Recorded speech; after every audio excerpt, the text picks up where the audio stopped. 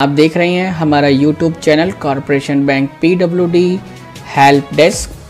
Videos को देखने के लिए हमारा चैनल सब्सक्राइब करें और सब्सक्राइब करने के लिए रेड बटन प्रेस करें और उसके साथ में बेल बटन प्रेस करें ताकि आपको हमारे लेटेस्ट वीडियो की नोटिफिकेशन मिलती रहे।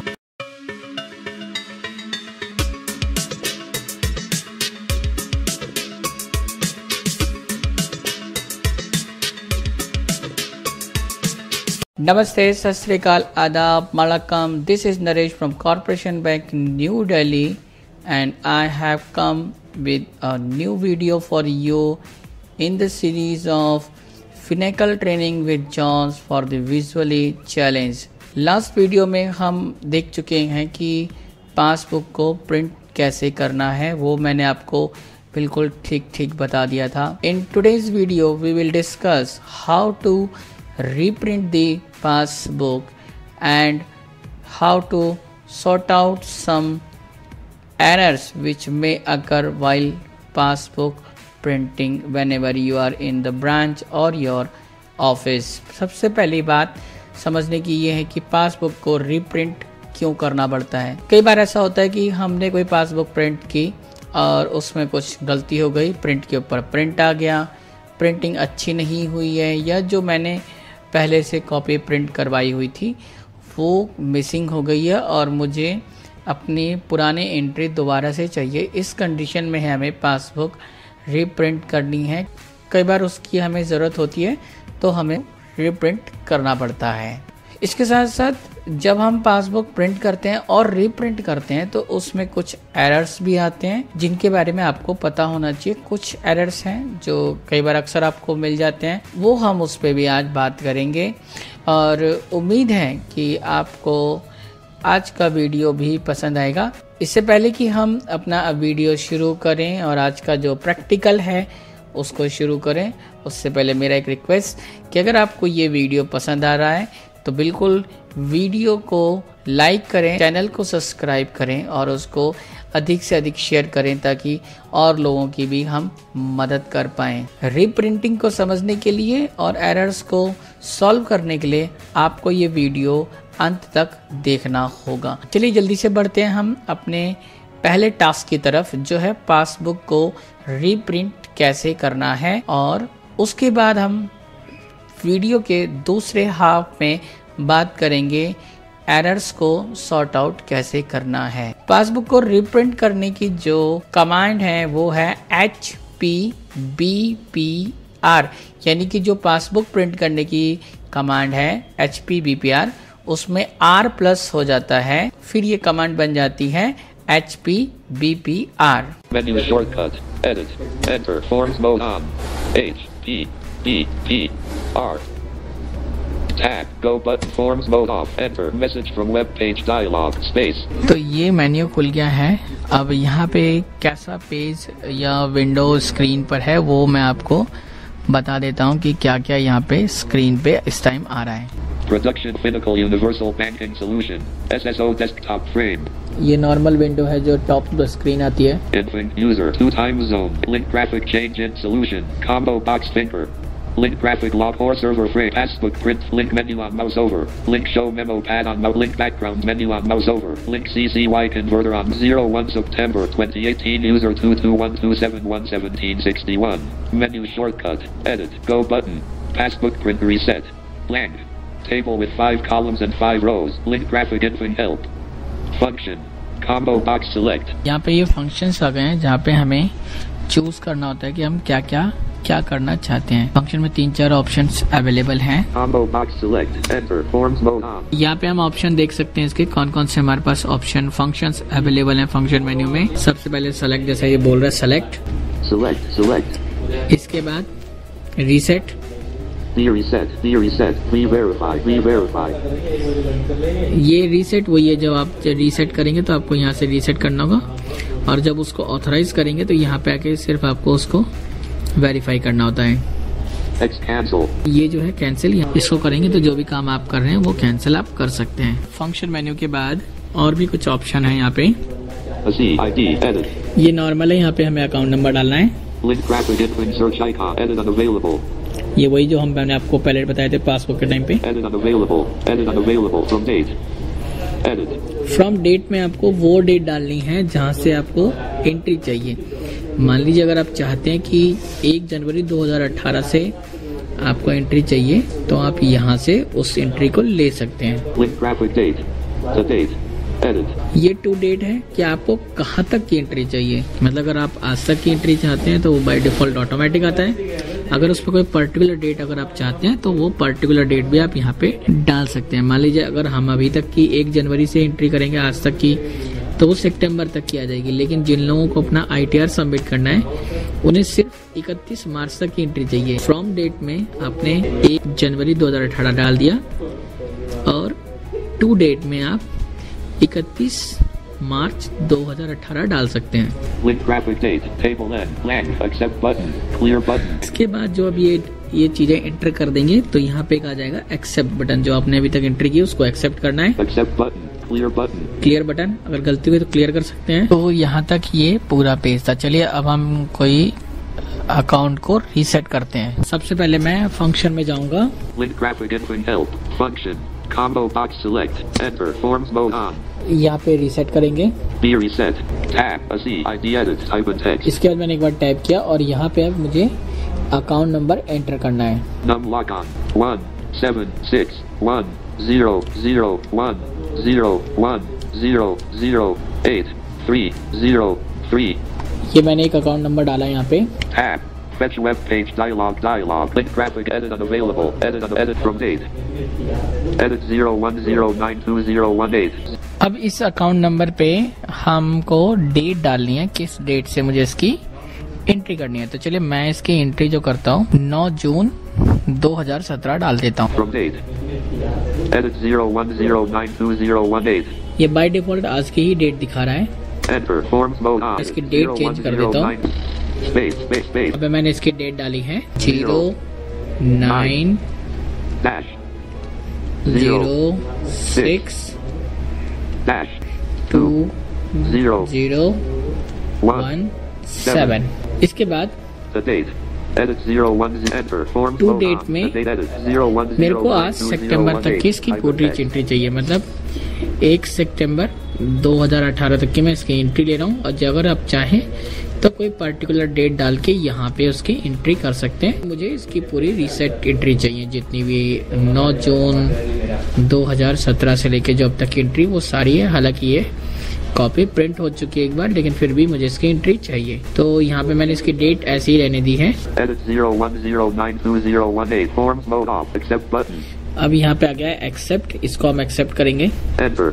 जैसे ही हम इसको एक्सेप्ट करते हैं, एक्सेप्ट करने के बाद यहाँ पे हमने पर्टिकुलर डेट डाली है, उसके नियरेस्ट 3 रिकॉर्ड शो करता है। मान लीजिए मैंने 9 जून 2017 की एंट्री की है कि इस डेट से मुझे ट्रांजैक्शन चाहिए और इस पर्टिकुलर डेट पे इस अकाउंट में कोई ट्रांजैक्शन नहीं है। हो सकता है कि मेरे अगले 3 ट्रांजैक्शन जो हो वो अलग अलग डेट पे हो सकता है कि एक पहला ट्रांजैक्शन जो हो उसमें 10 जून का हो सकता है दूसरा ट्रांजैक्शन जो है वो 15 जून का हो और तीसरा ट्रांजैक्शन जो होगा मेरा वो 25 जून का हो सकता है। तो वहाँ पे जो पहले 3 ट्रांजैक्शन है, मेरी जो डेट मैंने दी है उसके नियर बाय जो 3 ट्रांजैक्शन होंगे उनको वो शो करेगा। उन 3 ट्रांजैक्शन में से मुझे एक ट्रांजैक्शन चूज करना होता है कि मैं किस डेट से एग्जैक्ट ट्रांजैक्शन की डिटेल्स चाहता हूँ।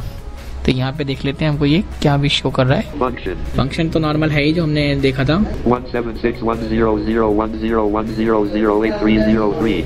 ये अकाउंट डिटेल जो अकाउंट नंबर है। Table N. Blank. Link graphic info help. Blank. Table with 9 add button unavailable. Graphic go to the previous set of records. Clickable. ये ऐसी कुछ डिटेल्स है जो यहाँ पे डिटेल्स दिखाता है। ये शो अकाउंट डिटेल्स हैं जो हमने रिकॉर्ड चेक किए, जिस डेट को डाला है उसके कुछ बहुत सारी डिटेल्स यहाँ पे दी हुई है, वो उनकी हमें जरूरत नहीं है। मैंने आपको बताया था जो 3 रिकॉर्ड शो होते हैं, खाली हमें उनमें से एक चूज करना होता है। तो वो हम शॉर्ट कमांड के थ्रू, जॉस के थ्रू कर सकते हैं बहुत जल्दी करने में।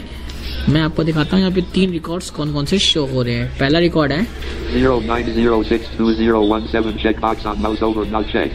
देखिए पहला रिकॉर्ड है जो नॉट चेक शो हो रहा है, ये चेक नहीं है अभी तक, और ये है 9 जून 2017 का। अगला record 02082017 checkbox on mouse over not checked. दूसरा रिकॉर्ड जो है वो है 2 अगस्त 2017 का। तीसरा record 14082017 checkbox on mouse over not checked. 14 अगस्त 2017 का। तो ये रिकॉर्ड्स 3 शो हो रहे हैं। जैसे मैंने आपको एग्जांपल दिया था 10 जून, 15 जून और 25 जून के 3 हो सकते हैं, लेकिन ये इस अकाउंट के जो 3 ट्रांजैक्शंस हैं, पहला ट्रांजैक्शन 9 जून का है, दूसरा 2 अगस्त का और तीसरा 14 अगस्त का। अब इन 3 रिकॉर्ड्स में से एक रिकॉर्ड हमें चूज करना है। तो जो हमारे पास पहला रिकॉर्ड था, मैं उसी रिकॉर्ड को चूज कर लेता हूँ। 09062017 checkbox on mouse over not checked. Space 09062017 checkbox on mouse over checked. अब यहाँ पे हम चेक करेंगे तो बहुत सारे डिटेल्स नीचे शो हो रहे हैं अकाउंट के, जो रिकॉर्ड्स हम चेक कर रहे हैं डिटेल्स। अब हमें सीधा शॉर्टकट यूज करना है और यहाँ से आप जॉस के साथ बी प्रेस करेंगे तो सबमिट बटन आ जाएगा। Submit button. मैंने यहाँ पे सबमिट कर दिया। Enter. Accept button. फिर एक एक्सेप्ट बटन आ गया, इसको भी आप एक्सेप्ट कर लें। Accept button. Enter.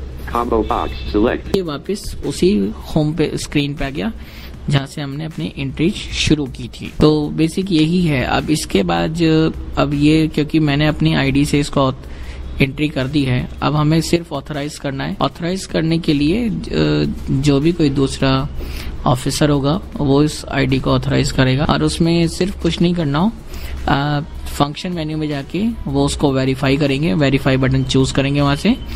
उसके बाद सर्च करेंगे तो ये डिटेल्स आ जाएगी कि एक अकाउंट पेंडिंग है जिसकी पासबुक रीसेट हुई है, और उसको वो सेलेक्ट करके सबमिट करेंगे।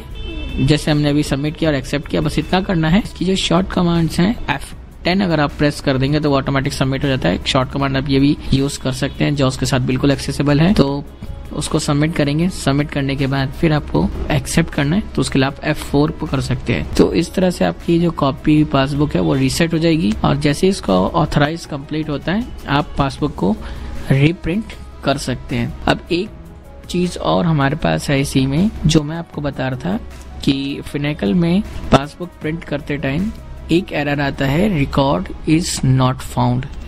एरर कोड है E0203। एरर का कोड, हर एरर के कोड नंबर्स होते हैं अपने, तो ये भी एक इसी तरह का एक एरर कोड है। अगर इस कोड को आप यूज करते हैं तो आप इसकी डिटेल्स ले सकते हैं, लेकिन इसमें जब हम कोई पासबुक प्रिंट करते हैं तो कई बार उसमें हमें कुछ चेंजेस करने पड़ते हैं, वो मैं आपको बता देता हूँ। इसके लिए हम सबसे पहले अपनी पासबुक एंट्री की जो मेन्यू है उसमें जाएंगे, HPBP Menu shortcut.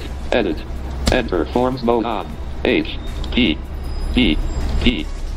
Tab. Go button to add forms mode off. Enter. Message from web page dialog. Invoke space. Production Finacle Universal Banking Solution Internet Explorer. अब यहाँ पे हम एक अकाउंट नंबर डालेंगे। ID. Edit. Enter. Forms mode on. 176100101007677. Tab. Fetch web page dialog. Forms mode off. अब इसको मैं print करूंगा। Go button. Print button. Enter. Frame 3. Passbook print updated. जैसे ही हमने प्रिंट पे क्लिक किया, एक यहाँ पे एरर कोड शो हो रहा है। Go button. Error messages. E0203. The record is not found. E0203 record is not found. जब भी ये एरर कोड आपको मिले वहाँ पे ये नॉर्मल प्रिंट नहीं करेगा, इसलिए हमें यहाँ पे, जो मैंने आपको स्टार्टिंग में जब स्क्रीन चेक करवाया था वहाँ पे एक बटन आ रहा था नन। जब भी रिकॉर्ड नॉट फाउंड का एरर आएगा तो हमें नन वाला बटन जो है, जो बाय डिफॉल्ट नॉट चेक रहता है, उसको चेक करना पड़ता है। ID. Edit 52's link graphic Infinix. Edit unavailable INR. Edit unavailable 1761. Edit unavailable Upasana and Wadi. Printer type. Radio button checked. 1 PR50. Radio button not checked. PR40. New passbook. Radio button not checked. None. ये जो none का button है ये not check है, इसको मैं check करूंगा। Radio button not checked. 1 space. Web page dialog. Check. ये जो नन का बटन है ये चेक हो गया है। None. Radio button checked. 1 of 3. इसके बाद आप प्रिंट की कमांड देंगे और इसको प्रिंट कर सकते हैं। Go button. Print button. Enter. Web page dialog. Print state. Folder view list view. Epson PLQ20 escape P2. अब ये प्रिंटर शो हो रहा है, यहाँ पे आप जैसे ही प्रिंट करेंगे तो ये ऑटोमेटिक प्रिंट हो जाएगा। इस तरह से आप रिकॉर्ड नॉट फाउंड एरर को सॉर्ट आउट कर सकते हैं। इसके बाद कुछ और भी एरर्स हैं जो नॉर्मली आते हैं। मान लीजिए अगर ये पासबुक पहले से ही प्रिंटेड होती, यहाँ पे एक एरर आता B39 passbook is already up to date, वो मैं आपको दिखा देता हूँ। यहाँ पे मैं एक नंबर डाल रहा हूँ। ID. Edit. Enter. Forms mode. Edit. 1. 76101010010070005. Tab. Fetch web page dialog. Forms mode off. जैसे हमने इसकी इंफॉर्मेशन फेच की है इस अकाउंट की, अब इसको मैं प्रिंट की कमांड दूंगा। Go button, print button, enter, web page dialog, production finacle universal banking solution internet explorer, frame 3, passbook print, updated, error messages. जैसे हमने इसको प्रिंट का कमांड दिया, यहाँ पे एक एरर कोड शो हो रहा है फिर से। Error messages, B39, the passbook is already up to date. इसका मतलब है कि passbook already up to date है। इसके साथ साथ आपने अगर कोई अकाउंट नंबर डाला और अकाउंट में आपसे कोई गलती हुई तो वहाँ पे एक मैसेज आ जाएगा, अकाउंट डज नॉट एग्जिस्ट। तो आप उसको क्लियर बटन क्लियर कर दें, फिर दोबारा से अकाउंट नंबर डाल सकते हैं। इसके अलावा और भी कई बार एरर आते हैं, जैसे सर्वर इज नॉट रिस्पॉन्डिंग, इस तरह के मैसेज और एरर कोड्स आते हैं, वो सारे सर्वर के होते हैं। तो फ्रेंड्स, ये था हमारा आज का वीडियो जिसमें हमने सीखा कि पासबुक को रीप्रिंट कैसे करना है और जो एरर्स प्रिंटिंग के दौरान आते हैं उनको कैसे ठीक करना है या उनसे कैसे ओवरकम करना है। उम्मीद है आपको आज का वीडियो पसंद आया होगा और किसी न किसी तरीके से आपकी मदद होगी इन वीडियोस के थ्रू। और इस वीडियो के कमेंट बॉक्स में आप अपने कमेंट पोस्ट कर सकते हैं, अपने व्यूज़ रख सकते हैं और कौन से ऐसे टॉपिक हैं जिन पे आपको वीडियोस चाहिए आप कमेंट बॉक्स में पोस्ट कर सकते हैं। अगर आप चाहते हैं कांटेक्ट करना तो हमें कांटेक्ट कर सकते हैं। हमारे contact number 9015173846। Once again 9015173846। Skype ID is Naresh the best, NARESHTHEBEST. All letters are small and without space.